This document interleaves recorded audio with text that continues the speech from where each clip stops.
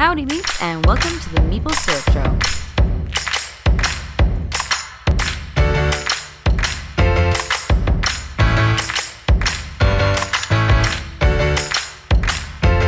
So welcome to the Meeple Syrup Show. We have with us today John Brieger, and he is going to talk to us about all sorts of cool stuff. Jesse, why don't you introduce John for us? I wasn't ready for this. John, so I know John because he's always hanging out at the local playtesting events here in San Francisco Bay Area. Bumming around, right? Yeah, just hanging around. And now he's kind of like, and then he started running them, and it was like, who is this guy? Why does he think he's so important? And it turns out he recently, I think about a year ago, made the sort of leap of faith into a full-time industry guy. And so that, I imagine, means he wears a lot of hats. I know that he's a developer. I know he does some design work. And I specifically wanted to bring him on because I think what he does with playtesting is really cool, and I wanted to grill him on air when he couldn't run away. John, why don't you help us all get a better sense of who you are and what you do in the industry? Yeah. Oh, good. I'm looking forward to being grilled on air. I'm John Brieger. I am a freelance board game developer.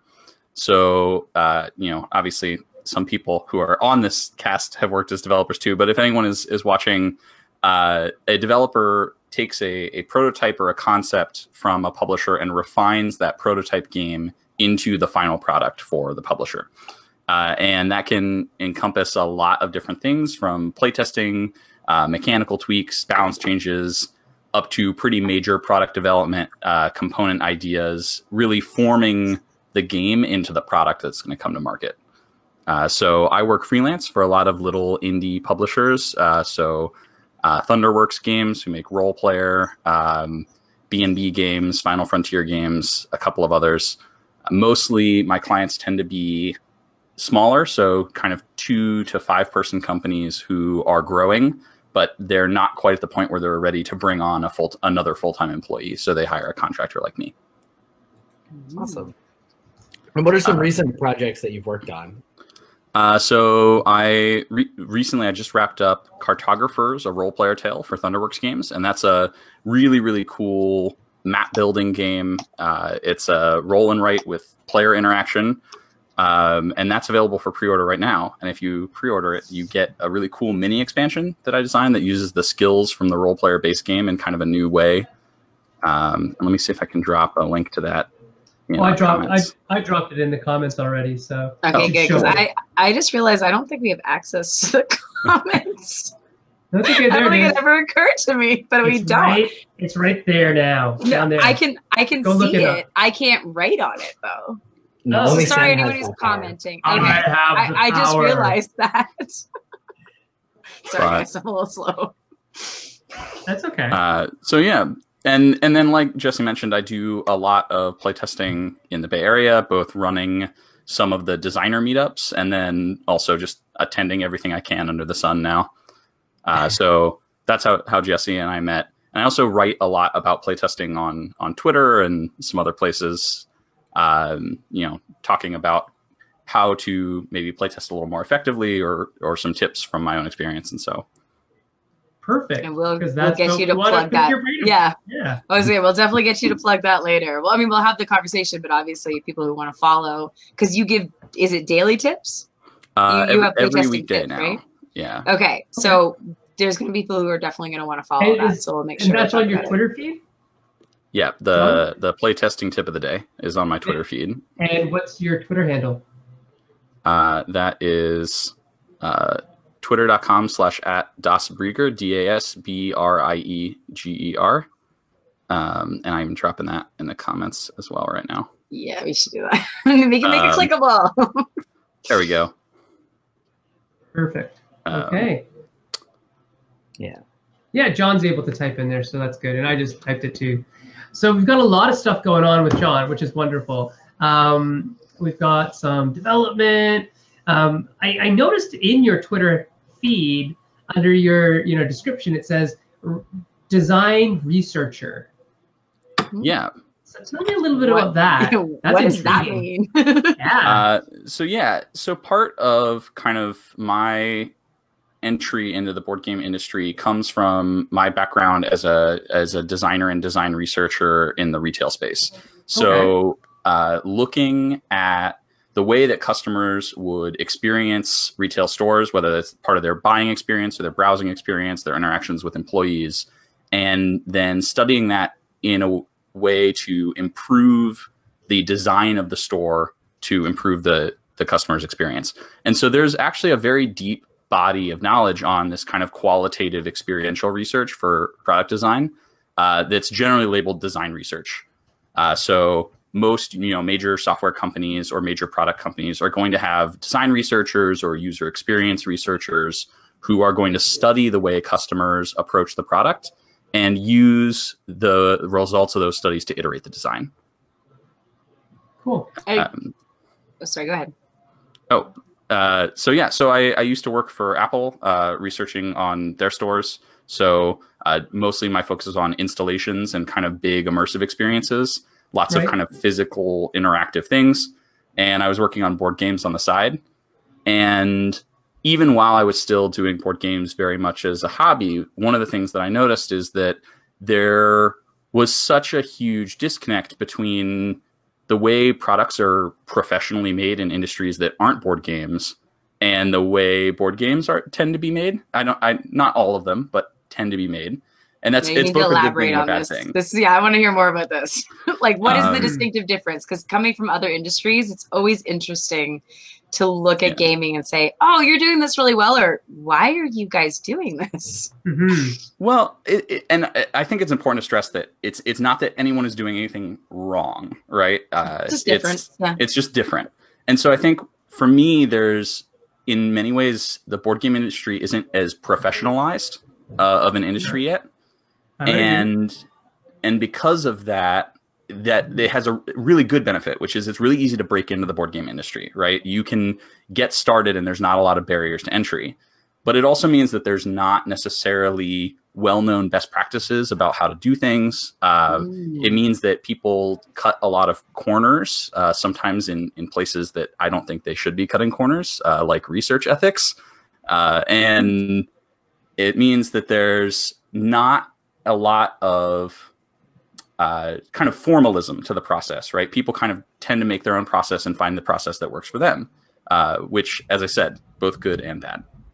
Wait, can we go back to elaborate. Elaborate on that one. What does that mean? Yeah, I'm trying to get out of the academy so that I can get away from research ethics, and you're telling me I need to keep it with me? Yeah. So obviously this is Jesse's whole world in lots of ways. So and I don't want to hold myself out there as an ethics expert, but it's important to know that when we're making a product, right? Most of the time when we are playtesting a game, we are running product tests. And it turns out that there's actually a lot of important ethical considerations you have to be thinking about when you're running a test of a product that you're intending to make money on with a group of real people, right? Are you in any way materially contributing to harm to your players, right? So is the content of your product potentially going to give them harm? And I think a lot of people aren't thinking about those things because they think of physical harm, right? And they're like, oh, well, my board game doesn't have any small pieces and I don't play test with children. So like, there's not a choking hazard. People aren't going to cut themselves playing my game. Like there's no risk to players. But there's a lot of psychological and emotional risk that you can have during product testing. Trigger kind of ideas. Right. So you might have content that's potentially triggering of someone who has, post-traumatic stress disorder, or even just a traumatic event in their past. So, if you're playtesting a game that has serious themes or adult content, that's something that you might need to be warning players in advance about. Or things like testing with children, right? Anytime you're running any product test with children, you need to be getting informed consent, which maybe I should have maybe led with the concept of informed consent in playtesting. But I think there's a lot of designers who are going about things kind of thinking that nothing bad will happen and aren't prepared for what would happen if a parent came by and was incredibly angry that you were playtesting a consumer product with their child without their permission, right? And the designer just isn't thinking about that because it doesn't occur to them that that's an eventuality. And as the industry grows, it's going to start happening more and more. And I've already seen examples of some of these things in my own testing with designers. So I feel like the example that probably everybody has seen is the way people just take photos and then share them on social media. Yeah. Right? Yeah, of other people's stuff. And other people. Like other people playing your game, just taking a photo of everybody at the table. Oh, without that permission. Yeah. Right. So that's kind of one of the big things that I have been trying to stress in my own content and in articles I write and and appearances like this, right, is the idea that we have a responsibility to our players as moderators, as facilitators of playtests, and that comes with questions that we have to ask ourselves, right? And it's not that there's necessarily going to be a set process, but there's lots of things that you need to be thinking about as a designer or as a playtest moderator to make sure that you're keeping your players safe and that you're living up to that responsibility. That's a really good warning. I think you're absolutely right, because most designers you meet, this is not necessarily their full-time job. This is something they're doing just for the fun of it, that they're not really thinking about maybe the legal or, as you said, ethical implications of actions. Yeah. And I think the thing is most people tend to do a pretty good job, right? And you could run hundreds of playtests and never really have a serious issue. But it doesn't mean that you're never going to have one, right? It's fair. Again, I think this is things that need to be said, but doesn't necessarily things that people naturally think about.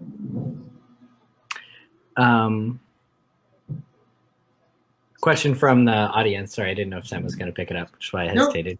So David Tome is asking, so while the goal is to help protect or help, how is this added burden minimized on the designers to do things they have done for, quote, years? So I would say that just because you've done things the same way for a long time doesn't mean that that's necessarily the right way to do things. And I think part of it is as, members of the community, right? If you're out there running your own tests and you're out there participating in maybe tests for other people, you want to be, I kind of look at it as an opportunity to kind of push a cultural shift in design. I recently played in a playtest from another designer where after the game ended, they immediately pulled out their phone and began recording all of the participants. And I didn't notice, and we had like a 15-minute discussion, and then I noticed that there was a phone on the table recording everything we'd said. And I waited and I paused the discussion. I said, just so you know, I'm okay with you recording this discussion, but it really bothers me that you started recording this without our consent, and that could run you into some serious issues down the road. And I'd appreciate it if in the future you didn't record me without asking me first, right? And so I think it's on us as members of the community to kind of challenge the practices that people have kind of fallen into when those practices have the potential to harm other players who are participating as volunteers. No, I think these are really good warnings for people just to think about. Like, it's almost a common courtesy thing, but it's not common until people are aware of it, right? So I think this is a really good one to say, when we're playtesting, a lot of times we do want to take pictures of people or the game in action, or, we're taking notes on people, but we forget sometimes that you do need permission because this is somebody else's opinion, voice, visual, whatever it is. Mm-hmm. It's interesting. You could perhaps, if you have people notified and they sign a waiver that says, everybody in this area could be taking pictures and recording, blah, blah, blah, blah, blah. That's another possibility that you could do. And it's sort of just like the price of entry. But it's something that has to be informed, right? I think that's the point. I think this actually might be a good thing, that if there's such thing as, I don't know if there's like a standard version of this, but sort of like an information release that we can even provide to our community to say, hey, just to maybe start implementing the practice, this might be something you want to put in front of your playtesters before you start. Well, there's definitely photo releases. I know that a lot of places, a lot of conventions will have photo release that you automatically, by buying a ticket to their convention, release the rights for the convention to take pictures of whatever, of you in the space, right? And then I do know that most people, most playtesters actually probably are much more ethical than the designers. They will ask us to, you know, oh, if I'm allowed to take pictures. Yeah, can I take a picture of that? And we often will announce that at the beginning of the playtest nights, like, hey, just make sure before you take a picture and post it to social media that the designer is okay with you doing that, because a lot of times, you know, it might be private information or there might be NDAs involved or blah, blah, blah, blah, blah. So they're usually more equipped than the designers are in a lot of ways. Yeah, and I think it's important to also, you know, kind of separate like the legal aspects from some of the ethical aspects, right? So, you know, I'm not saying that there's a question like, does everyone need to sign a contract before they play a game? Well, that gives both legal and ethical protection. I'm fine ethically with saying, hey, is everyone all right if I take a photo of this and I'll probably post it to social media and I get a verbal yes from all the players at the table? That to me meets the standards of informed consent, right? So we have, with the consent part, are people okay with me taking the photo? And then we have the informed thing, which is me telling you what the purpose of the photo is. And so, you know, I think people assume that it always has to be something very formal, but there's lots of informal ways that you can use this and still have it feel like a natural, natural part of your playtesting process. I think a good point that, because David was bringing up the idea of something like an unpub, where you're kind of expecting that you're showing up to playtest in the first place, or a designer night or something like that. At least with the terms of a convention, you are usually signing a photo release to begin with. So I would hope on that level, just saying, hey, is there anyone who did not approve the photo release at this table? No. Okay, we kind of know what's going on.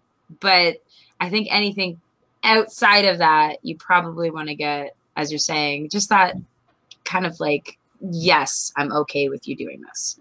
Yeah. And one of the things I've actually been looking at is I run a couple playtesting events in the Bay Area, and I'm looking at establishing a code of conduct for my playtesting events, similar to the way that conventions have codes of conduct that help set baselines for designers about asking about some of these things and similar. Yeah. So on the topic of playtesting, to get us moving into some of the other things that you could speak a lot about, the main reason why I wanted to have you on is because I think it's really cool that you use sort of ethnographic or ethnographic light methods in your playtesting. And so I'd like to invite you to take the opportunity to tell us a bit about the sort of social sciencey research tools that you use in development and playtesting, and how those make you an awesome developer. So ethnographic research is a qualitative research discipline kind of rooted in anthropology that's used across a lot of different industries. So the idea here is that we are watching behavior and trying to understand the motivations behind that behavior and really empathize with and understand our players. And so what's interesting also, because Jesse and I playtest together fairly frequently, is that the techniques that I use at a playtesting meetup where I'm running tests with other designers or other developers are not necessarily the ethnographic techniques that I use when I'm with real consumers. And so that's kind of step one. Ooh, we may have like a little bug here. Oh. Lost an Erica. That's okay. She'll come back, I hope. But so, so step one for me is I'm changing the way that I run my tests based off of who is testing them and what I'm trying to learn, right? There's different ways to run a playtest. And so it's not that there's one process and I'm like, this is the process and everyone should follow it. It's more that you need to be thinking about your process and tailoring that process for the goals that you have in testing. So there's a lot of different techniques kind of packed into that. So, for example, we talk about blind testing, right? Blind testing is typically when you're giving your players the rule set, right? And you send them a box, and they play the game with no interaction with the designer at all. One of the techniques I use quite a bit is what I call semi-blind testing, which is I give them the box and kind of a brief set of kind of framing instructions. So, imagine a friend has given you this game as a gift, and I hand them the box. All you know is that it's a 1 to 99 player game about making fantasy maps. What I'd love you to do is learn the game from the rules, and everything that is in the box is what would really come in the box, other than that there's one rule book per player. And then I get them into what we call a think aloud protocol, where I have them voice their thoughts out loud as they go through the rule book. And as they start playing the game. So they're commenting out loud about what they're experiencing and why they're doing the things they're doing with minimal interaction from me. And so that's kind of one of many techniques that's used in these kind of qualitative research studies that I think is really helpful for board games. And so there's lots of little things like that you can kind of take into your studies to get different kinds of data. Because one of the things I see a lot with designers and with a lot of playtesting guides, if you look at materials that are out there from designers, many of whom are more experienced designers than me, is they focus a lot on what to ask playtesters at the end of a session. And they don't talk a lot about the process of really running and facilitating the play of the game itself and what kinds of data you should be collecting by observing play. And really, the game happens while people are playing it. And so my view is you should be getting the majority of your data observationally, and then not by any sort of question or answer or self-report at the end. I completely agree. In my background as a therapist and a psychology person, that's exactly what I do. I mean, I still debrief at the end because there's some value there, but I know that's not where I'm getting the bulk of my data from, to be honest at all. So what are some of the behavioral cues or moments or actions or things that players do during a test that you're particularly attentive to? And what do they tell you about the game?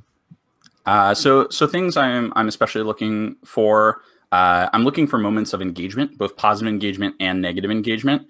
So things that make players really angry or frustrated, right? That's negative engagement.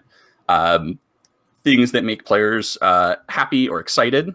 So some cues that might be verbal exclamations like right, or like ah, or yes, right, or hand motions. I don't know if I'm vertical or horizontal right now, but so I'm just waving my arms in the air. Players leaning into the table versus back from the table. There's two poses, and we'll see if I can mimic them correctly here, right? So we have like hand on chin, right? Like this is thinking, and this is, oh my god. like hand on face. You're like, stop the madness. Face palm versus chin stroke. Yeah. And so there's a lot of things that are at their surface very similar. Like it's really easy to mistake this one for this one, but they communicate very different tones and emotion. And one of the things I want to mention is body language is not an exact science, and there's a lot of cultural cues embedded into it too. So like some of those things might only apply for Western audiences, but in general, like I'm looking for what are the things that players are really excited about doing, and what are the moments that are causing them boredom or frustration. And then boredom is a hard one, right? Because it's not like some one thing happens and then the players are like, oh, I'm bored, right? So I'm looking actually for pacing throughout the game. So when are different types of events occurring, and then trying to kind of aggregate that data to say, okay, it looks like players are like starting to get bored around the third round of this game, right? They spend the first round learning the game, they play the second round, and by the time it gets to the third round, they're like, oh, done everything I need to do. So, I'm watching for when players check their phones, when they put their head in their hands. Little things like that can give you a lot of clues about how players are responding emotionally to different elements of your game. Oh, so we almost need to make like a body behavior checklist. Yeah, I mean, you can. It's just not really. It's more it's of not an going to art be than a finite. science. Yes, Yeah. but it's almost kind of like if you've seen enough of certain behaviors going either on the positive or negative side, and you weren't necessarily able to gauge yourself how you thought you was doing, you could almost quantitative, like figure it out from that. Yeah, you can. I mean, there is a. It is more of an art than a science. Though. Yeah. I would say I try to make sure that I'm interpreting all that stuff in aggregate, right? I'm not going to be making radical changes in a game just because one player put their head in their hands one time. Right. Right. I'm looking for patterns across multiple plays or between multiple players, right? And trying to build up little bits of evidence into something that's analyzable and interpretable. And I think that's something that, lots of designers are doing, right? I think it's a common kind of refrain that you shouldn't just make wild changes based on one comment. You want to look at multiple plays or multiple players and try to balance all that out. Yeah, that person just might not like that type of game. Yeah. You throw out every game that I play tested if you only used one person's behavioral cues. Yeah, Jesse gets a harump face, and he no, I never look like I'm having fun. The heavy sigh. Even you're like, I loved it. No, it is true though. As much as it's great to watch someone the entire way through, it's really interesting especially if you thought you understood what they were feeling, and then when they go to explain it, you're like, that wasn't what I was reading at all. Yep, and that's super important too. And that's a lot of what I try to do in my post-game sessions is what we call mirroring. So I have an understanding of what you've experienced, and I'm going to mirror that back to you and say, about halfway through the game, you said out loud, and I'll often write down quotes. It felt like I wasted that turn, right? What kinds of things were you feeling in that moment? And I'll try to put players in a context that I can confirm. On my side, I'm like, okay, they're frustrated, but I want to confirm with them that that's what they were feeling. And so there's a lot of opportunity to use those kinds of mirroring or probing questions to get a deeper understanding of your player's experience. It does sound like it's like an overall thing. I think it's one of those things that you have to train yourself on. Like obviously, the longer you get into it, or depending on your background, you're going to be paying more attention. That I'm wondering if there's a way to almost slowly help train people to look for these cues. Because again, they're not going to go take courses on it per se. That it'd almost be interesting if there was a way to sort of like maybe introduce the concept more to people who are just getting into design. Yeah, and I'm hoping there will be some more formal resources out there. There is a really great book out by people who are applying these kinds of qualitative practices in the video game industry. It's called Games User Research, and I highly recommend that because it is specific about running playtests, and not everything translates into board games perfectly. But the people who wrote that book are far more qualified than me to be talking about these kinds of things. And it's weird too, because I don't want to try to always hold myself out as an expert on these things, right? Like I know how to do them, but that doesn't mean that I'm necessarily qualified to be teaching other people how to do them, right? It's like if I was a welder, that doesn't mean I'm qualified to teach welding. It just means I can do welding. But as an example of someone who might not know anything about welding, you're already going to put me on a path or a thought process that I wouldn't have been on before. So don't discredit yourself in any way. Yeah, that's right. Also, remember where we started here, right? The games industry is not professionalized, which means anybody who stands up is qualified to teach. Yeah, if you just take on the responsibility. Yeah, I mean, and in some ways, right? That's something. So that book is, by the way, available on Amazon. It's $41 US book, $24 on Kindle. But it very much will be the type of things that you're looking for in terms of UX. So it is a book about user experience and qualitative research into that. probably plus some quantitative stuff in there as well. But Yeah. I'll have to look at it. I also really like, I mean, we can maybe, if we want to circle back to like learning resources at some point too. Sure. I really like the little book of design research ethics, which is by the design firm IDEO, who runs a lot of design research for their client. And it's a really good one because it's, you know, I sometimes worry when I talk about these things that I come across as like really preachy, and I think they do a really great job of not being preachy about it. They're just like, here's our approach, here's why we think it's better for our clients and why it's better for our participants that we follow these things. And here's some different steps we've taken, and here's some different cases that we've, you know, it goes into some examples of how they perform their research in an ethical way. And I think it's really awesome. It's called Little Book. A little book of design research ethics. Yeah, it's very short too. It's like 60 pages or something. Yeah, so you could read that in a minute. So he's a great resource. He's still in that mode. He's still in that mode. Yeah, so I think that sounds like a good one too to look into. Want to continue on our question list, Jesse? Oh yeah. I'm trying to leave space for you guys to. But anyway, I'm not. I always worry I'm talking too much. So you're the one who should be talking. Yeah. So I guess you said this is industry week. Are there kind of other kind of broader trends in the industry that you're talking about, things that you're thinking about?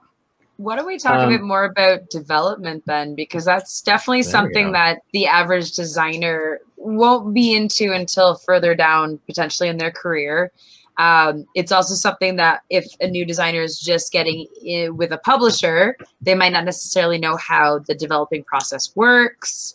And just how, warning, not all publishers have developers. Yeah. If anyone doesn't know that. Yeah. So Sen's actually the question that Sen wanted to ask you is a perfect transition question. And in case Sen doesn't remember, can you tell us about the differences between design and development, and which do you prefer and why? Ooh. Oh, okay. So the answer is both of those roles are very different place to place. So I think anything that I say, you're going to find an example of a developer who's done the thing I've said the design did, and a designer who's done the thing that I say the developer does. But in general, I view the distinction of the roles as this: the developer comes up with the concept and a vision for the game, and then refines that vision into a playable prototype. And how refined that prototype is varies very widely, developer to developer, or designer to designer, and publisher to publisher. At some point, and this is in the kind of traditional, designer signs the game to a publisher relationship, right? Self-publishing can be a little different. Then the designer is going to sign a contract to license the rights to that game to a publisher. And now the publisher is going to produce this game. But that doesn't mean the game is 100% ready for market. And that's where the developer comes in. So then I view the role of the developer as refining the prototype game into a marketable product. And that includes more than just changing the game mechanisms. A lot of what I view as the distinction is that as a developer, my job is all about audience. I'm thinking about who are the people that this game is for, and what are they going to like about it? And I'm tweaking it with the audience in mind, because once I have a publisher, I know who that publisher's target market is. And that might be their existing market, or it might be that this is a product that they're going to try to capture a new market with, right? They're shifting markets or gaining new audience. And so a lot of what I focus on is making the game the best it can be for the people that I think it's supposed to be for, the publisher thinks it's supposed to be for.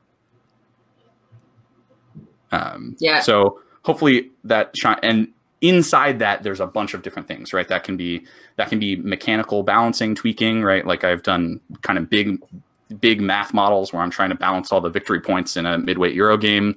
But it can also be, coming up with weird component ideas. What if we had a big 3D chipboard cart that moved around the board, because people like seeing a giant chipboard cart move around the board? So you're giving kind of like visual design suggestions on top of it, or component design suggestions. Yeah, and I'm not responsible for the end art or the end graphic design, but I view or I should say I don't have control of the final art or graphic design, but I view a lot of design and a lot of development as kind of the idea of responsibility without control, right? I'm responsible for making sure that this is a great product, even if I don't control 90% of what goes into it. So that's actually a really good question too. And I know this is going to vary from company to company you work with, but what do you find your relationship with the designer is then?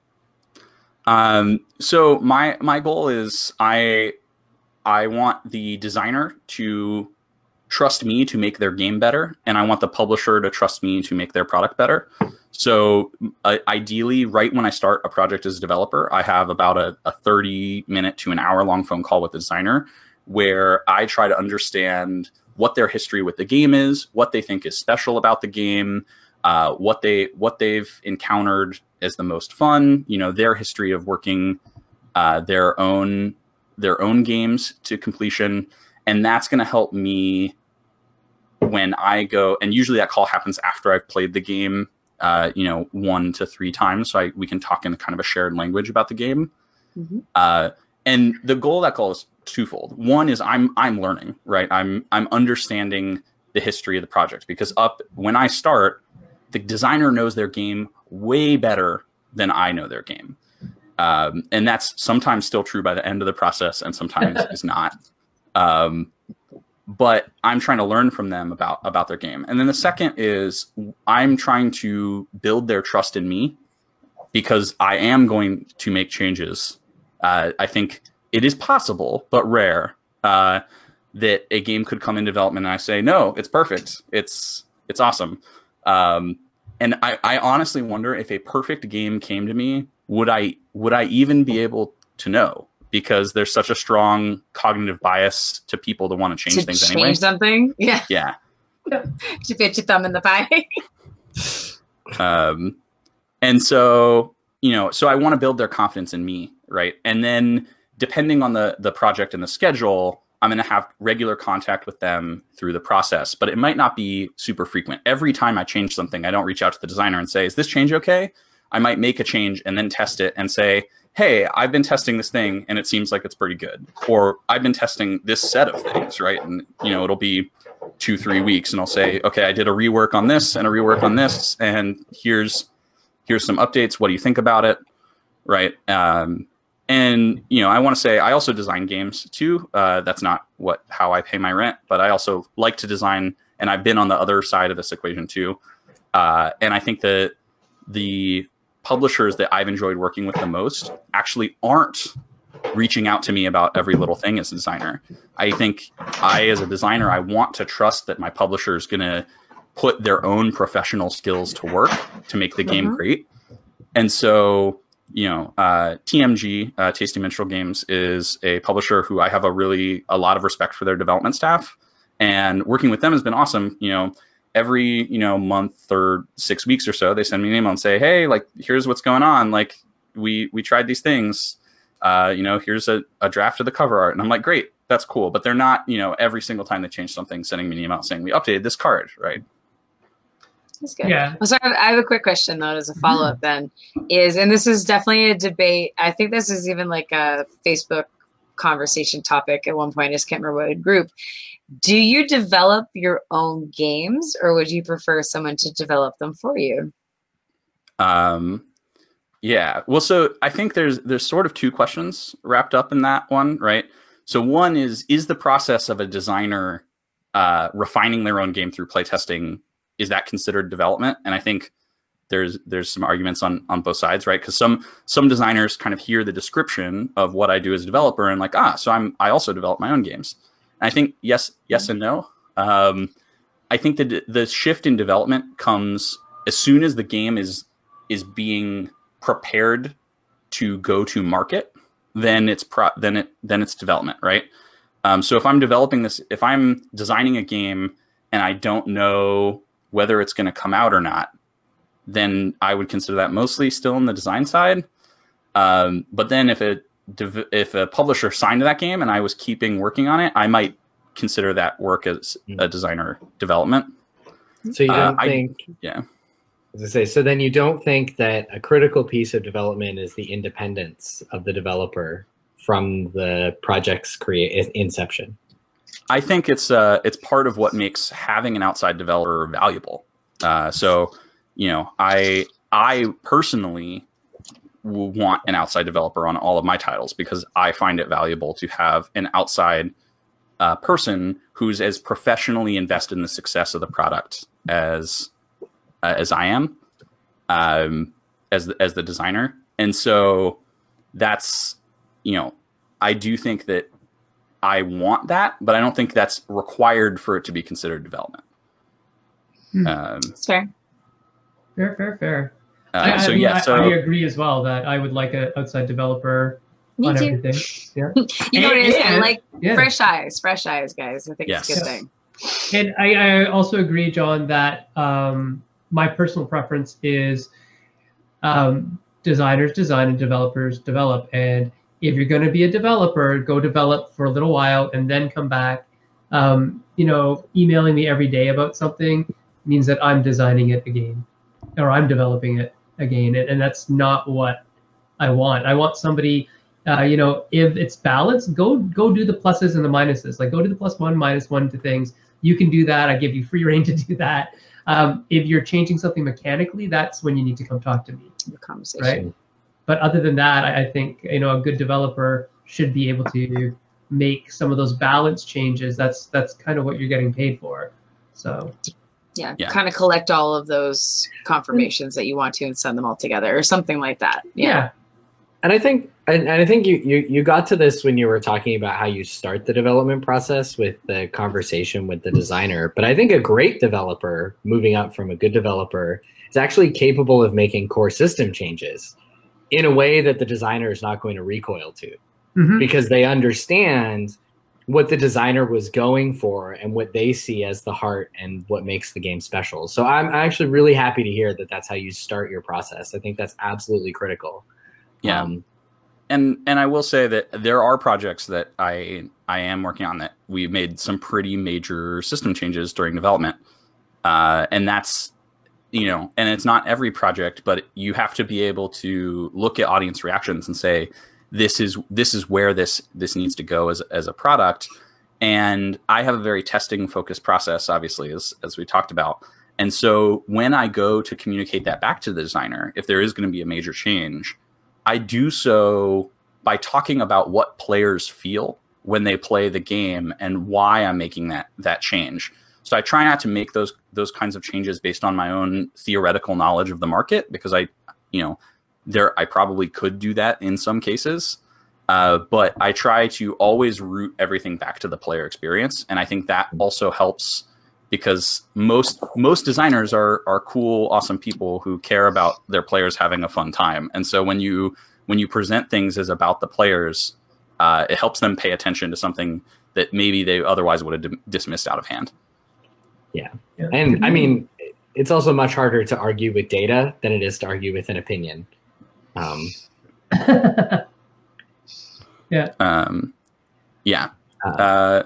is actually, I like this question from David right now, which is, do you ever walk away from developing a game? And David, we might actually also circle back to market categories at some point. If not, I can just post them in the comments. So yeah, I am particular about the projects I take on. Right now, my consultancy is one person, it's me. And then occasionally I hire subcontractors as if projects are growing in scope. And so how often do I walk away from developing a game? Over the last year, I've turned down about 5 projects. And, I've only done about 9 now in the last year or so. So it's actually pretty often.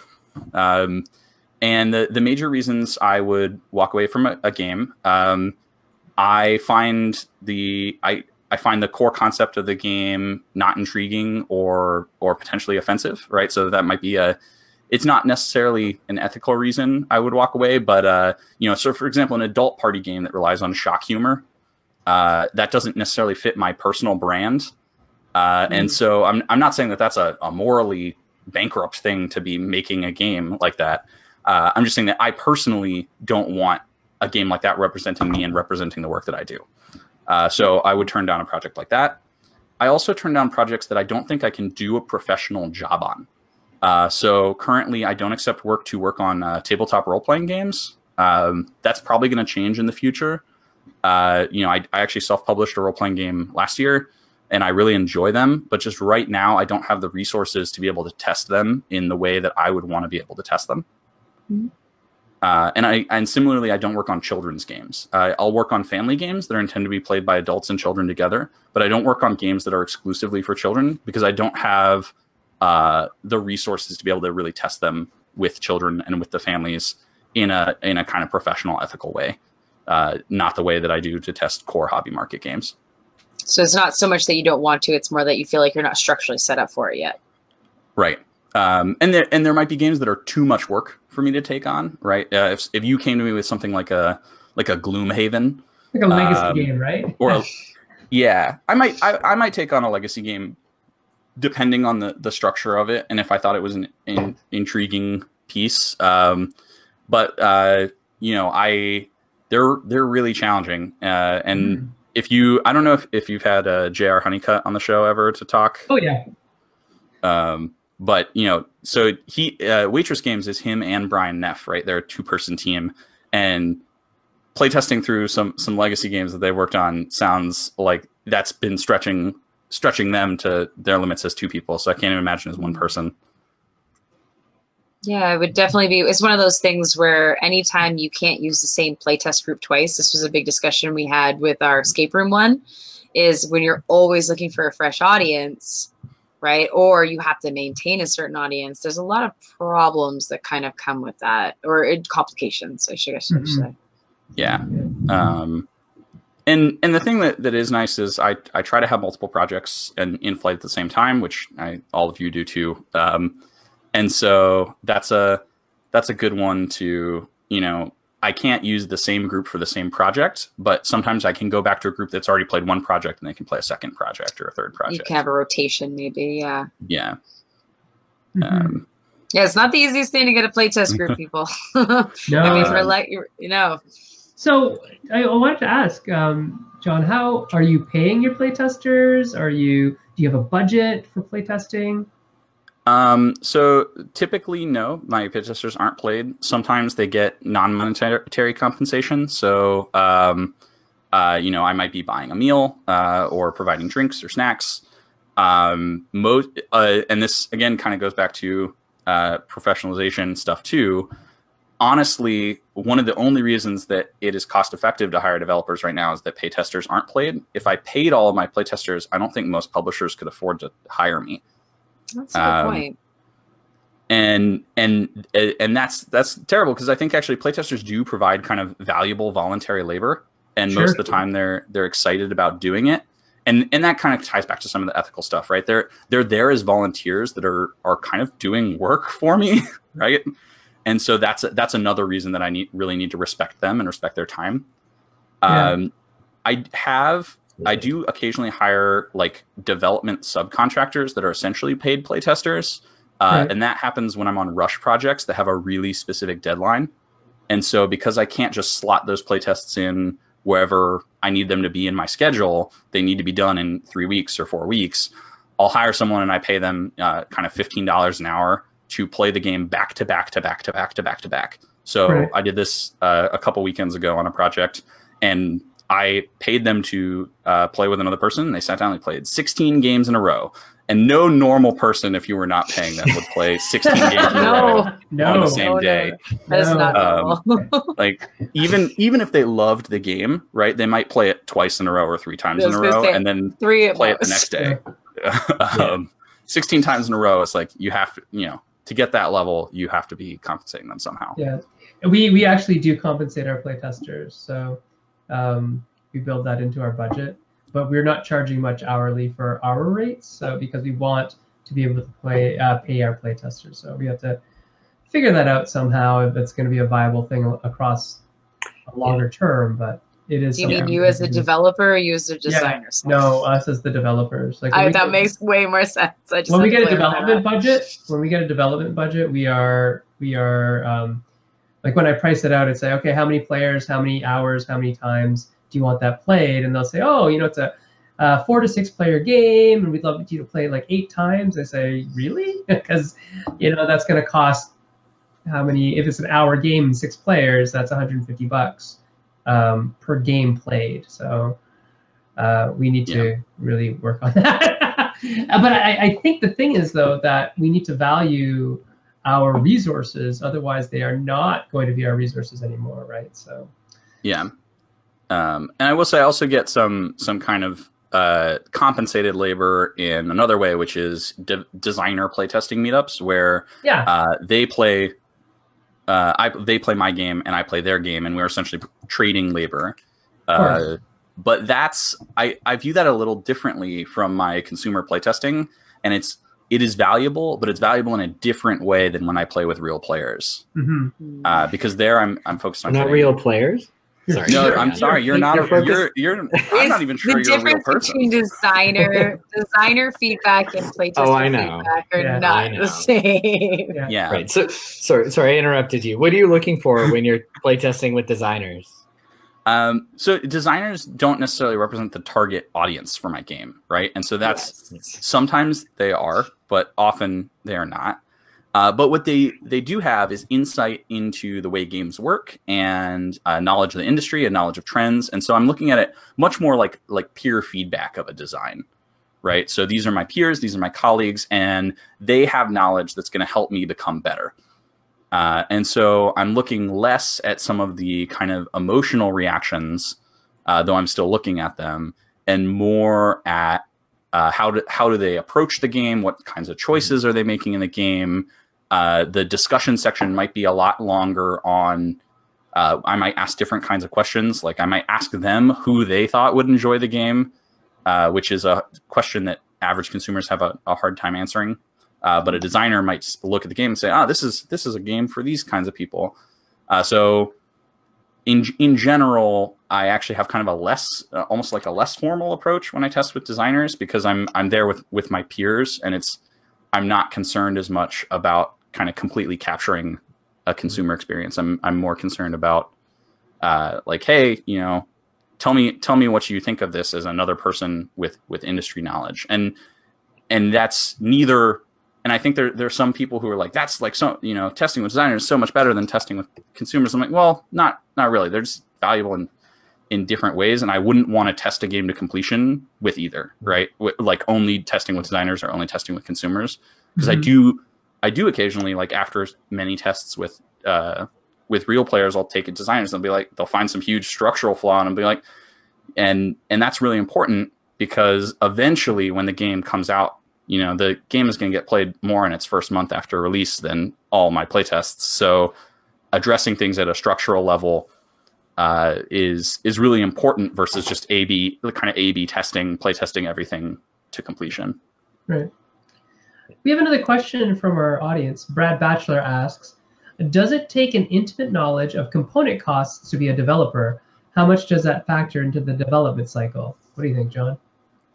I don't think an intimate knowledge is necessary, right? I'm not responsible for quoting out our games to manufacturers from different, for different publishers. So it's not that I'm necessarily responsible for finding everything to be the most cost effective, but knowing general component costs to keep in mind helps you come up with new ideas, right? If I know that, for example, chipboard punch sheets are pretty cheap to make custom dies for a game, and I can put a lot of cardboard components in weird shapes into a game without too much cost, I might say, hey, we could do this really cool thing that would be too expensive if we made a big plastic miniature mold, but if we do it in cardboard, now it's going to be, totally within the budget. So it's more, knowing component costs more helps kind of justify suggestions that I might make to the publisher more than it's going to be the kind of the core function of the job. But that said, I do try to kind of do some research on that and keep up to date as new manufacturing techniques and that kind of stuff come out, because I do think it helps me as a developer when I can go back to clients and suggest really, really cool new components. So this is one we haven't actually, I don't even know that we have any photos of this, but it's public. The next role player expansion, ROLL player, is called Fiends and Familiars. And each role player expansion introduces a new type of dice. So in the first expansion, they're called boost dice. And they are 6-sided dice that go 3 to 8, and they're pipped dice. And for the next role player expansion, we're going to be doing what we're calling split dice. And these are dice that are actually 2 colors. And the color of the die matters in role player drafting for a lot of different effects. And so, you know, because of the fact that I knew that you could actually make these dice, because there are people who are already making them for other uses like RPGs, I was able to go back to Keith, who's the publisher of Role Player, and say, hey, like, this would be a really cool new type of die for our next expansion, because not only will people get excited about it, it's a really cool kind of feel and look and visual on the table, but it also solves a really important game balancing problem that I've been having. So knowing that these components are out there helps you kind of provide suggestions, provide feedback. So we just had a just Bunny. Sorry, he so desperately wants to be on my lap. I'm just not letting him. All right, sorry about that. No, sorry. No, but I think it's a really good point. It's so just like as a quick sum up, the idea is like you don't necessarily need to know component costs and production to be developing, but it can definitely help and even come up with partial solutions to things as you go along. Yeah.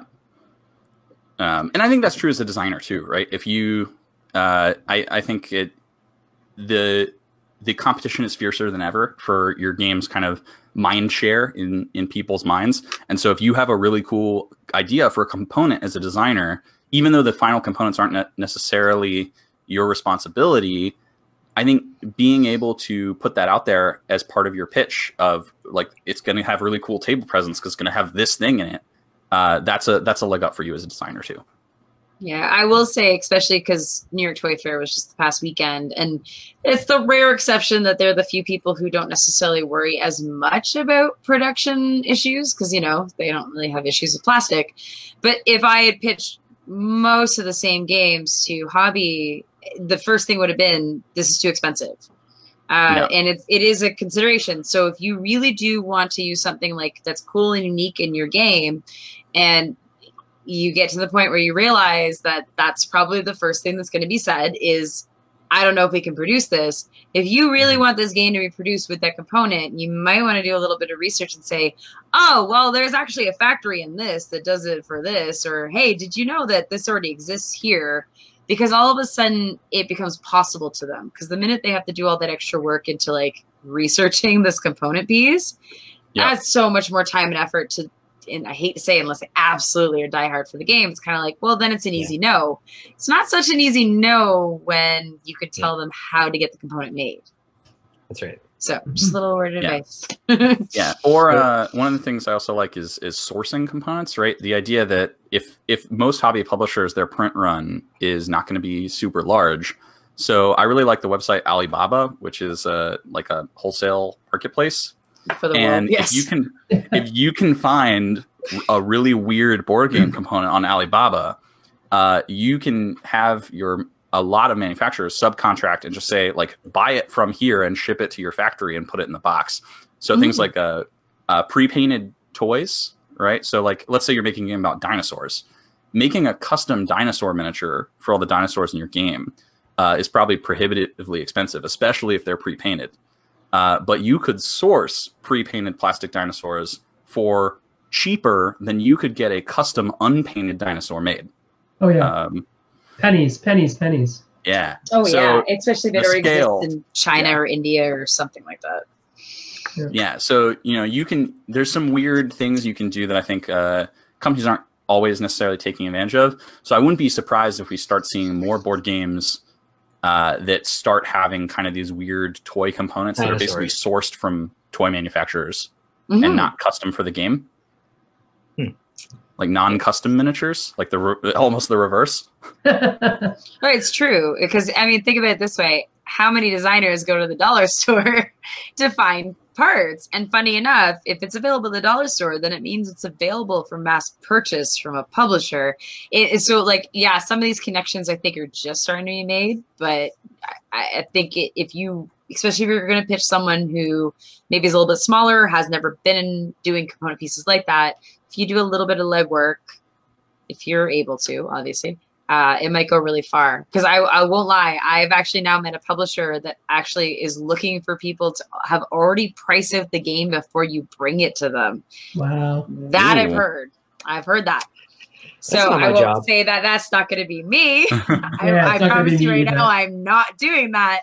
But this is an expectation of a publisher. So they might not necessarily be the only ones who are starting to think down that line. So this is something to put out there. Interesting. Yeah. Wow. Well, yeah. Yeah, no, keep going. I was saying, and a lot of times if you pitch with a sell sheet, which we had a long discussion about whether sell sheets are worth or not the other day too. Yes.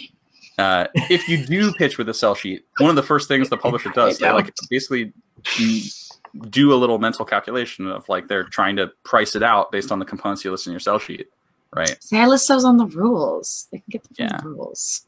Yeah. I'll be honest, guys. I don't make sell sheets. I'm probably a weirdo. I don't. No.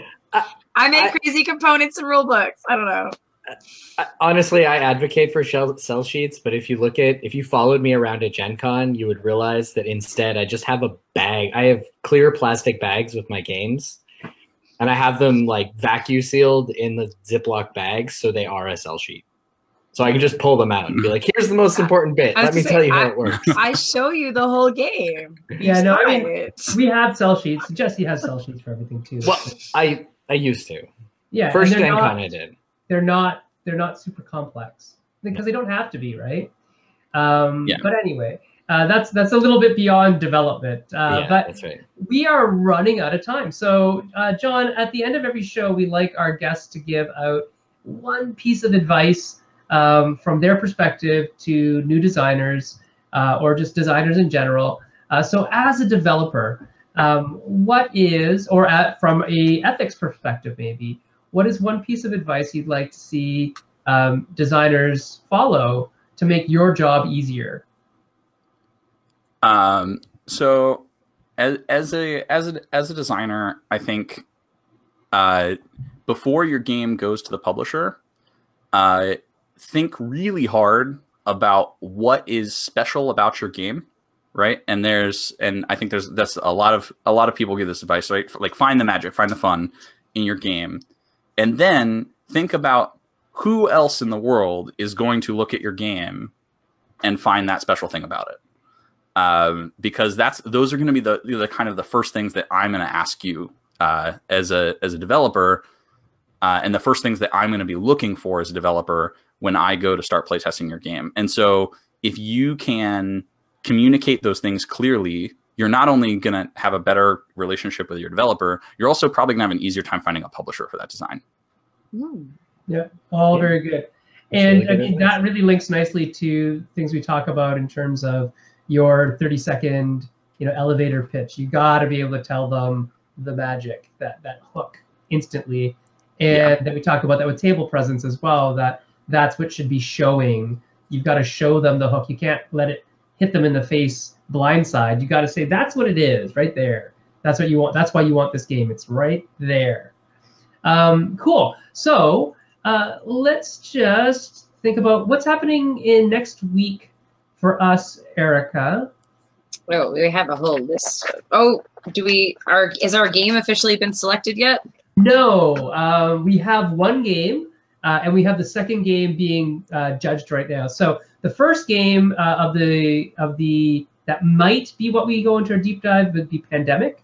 It's Pandemic, right? I thought so. Matt Leacock's Pandemic. And then right now, there's currently a poll on the Meeple Syrup Show page that is all about Ticket to Ride versus King of Tokyo. So we could go Garfield on this hand, or we could go Moon on this hand. So you let us know what you'd like to see us put up against Pandemic, and then we'll do the winner of Pandemic versus whatever game you pick over the next couple days.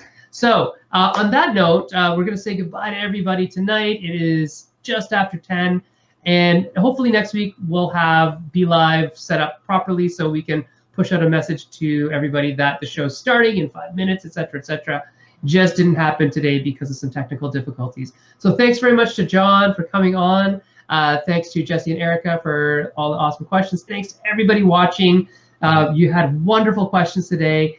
And if you'd like to reach out to John on Twitter, it's at Das Brieger, D-A-S-B-R. That is me. The comments. Yeah. Check the comments. Yeah, check the comments. D-R-I-G-E-R. There you go. Yeah. B-R-I-E-G-E-R. And yes, that is generally going to be the best way to reach out to me if you have random questions about things I talked about or random questions about things we didn't touch on. And follow for the playtesting. Daily playtesting tips. Daily playtesting tips. Cool. Also, Erica, are you going to KuplaCon? I don't know. I don't know. I don't think so. My family wants me to be home. Yeah, I've been asked to go to something else that weekend. They miss me and stuff. Yeah, right. It's hard to balance. I was just wondering because in the feed, in the comments, people were saying, how they like to see playtesting and they'd love to see somebody who's good at playtesting run a playtest session. So we might need to record some of those or development sessions and things like that because people seem to be interested. So it's always good to. It's always good to just observe other people. I have to say, we're very, very lucky I'll say Ontario. It's really Toronto, but I'll say Ontario. There's so many of us, and we're so lucky we have access to each other. I mean, as designers, developers, everything. We don't really have publishers, but we have a lot of everything else. And it's just really nice that we have a lot of access to each other because it does speed things up significantly. Yeah. And if we do take video, we will get everybody's consent. Yes. Right. Okay, yes. Cool. If you learn anything from this. All right. Informed consent. Enthusiastic informed consent. And then one other quick note. If you are watching this and you haven't joined or the Meeple Syrup Shop Talk group on Facebook, find that group through the Facebook page and join us. Lots of... John, are you on that page? Yeah, and there have been some good discussions in there. I try to respond when I have things that I think add to the conversation. So thank you. Yeah, it's a little different than some of the other pages, but it's good. We like it. Yeah, it's for the questions people want to ask. Yeah, wonderful. So we'll see everybody next week. I'll get all the technology stuff fixed up and maybe buy a new microphone. I don't know what my kids did, so they broke it. But yes, we'll see you all later. All right, good night. Bye. Cheers. Thank you for watching the Meeple Syrup Show. If you'd like to help support our show and the podcast, please visit www.patreon.com/meeplesyrup. Thank you for your support.